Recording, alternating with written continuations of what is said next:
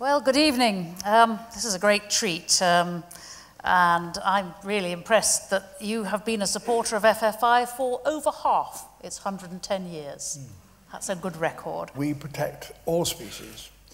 But if you say, well, the reason that we protect species is because they're of value to us, I can see that's a very good practical reason for actually preserving the rainforest, because there's lots of plants there that may have alkaloids or whatever in their genome, which would be useful for medical.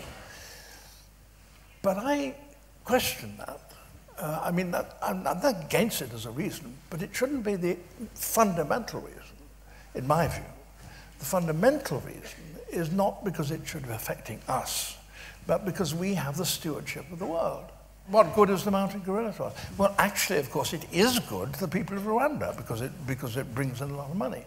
But that's not the fundamental reason why FFI decided that it should actually be preserved and protected. It is because we have the stewardship of the world in our power as a species, and we ought to protect that world. We don't have the right to exterminate nature and manipulate it to that degree. At least that is the moral proposition which I'm putting forward, and there will be plenty of people who argue with it, sure.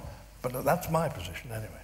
There is a little cliche, which is that we have a finite environment, the planet. And anyone who thinks that you will have infinite growth in a finite environment is either a madman or an economist.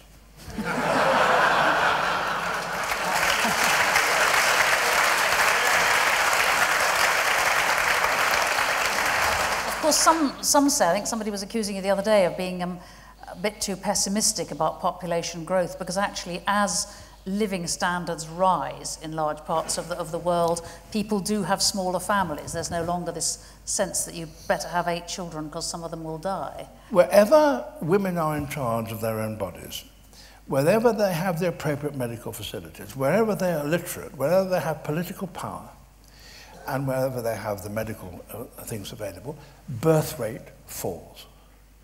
And that, therefore, means that those of us who are more developed countries who have all those things should make sure that those who haven't get them. And that is the one way in which I can see that in fact, population growth will really slow down in a serious way.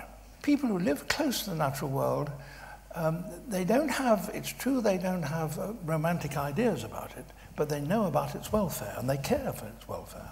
And if they're given the chance, they will certainly look after it. I mean, why are there people in Africa and Asia, all over the place, who really, local people, who give their lives for these things? I mean, the people looking after, guarding elephants and rhino in East Africa now, local African people, are giving their lives. I mean, it's not a facile figure of speech.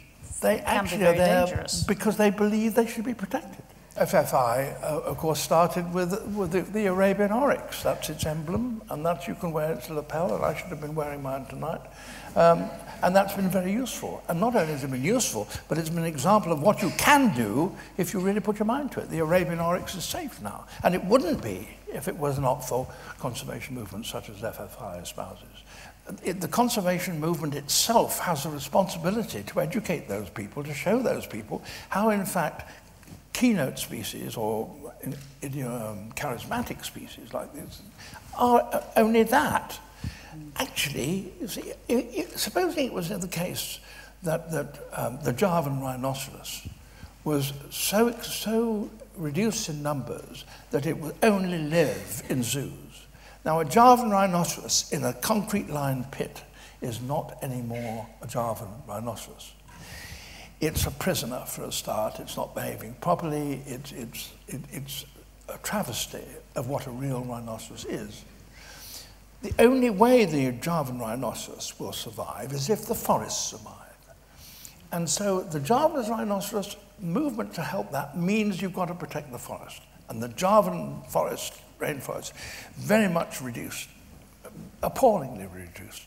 But nonetheless, that is very precious, and it's the insects, and it's the plants, and it's the birds, as well as the rhinoceros, which constitutes the whole ecosystem.